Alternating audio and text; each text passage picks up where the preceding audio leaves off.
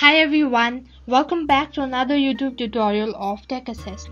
Today's video is based on how to report spam email on AOL mail. So for that, first you need to go to your login page. Now here, as you can see that I'm already logged in. So on the profile page, move towards your left hand side corner, and on the second step there is mail. Tap on it. So as you tap on mail, so on the other page there is an inbox.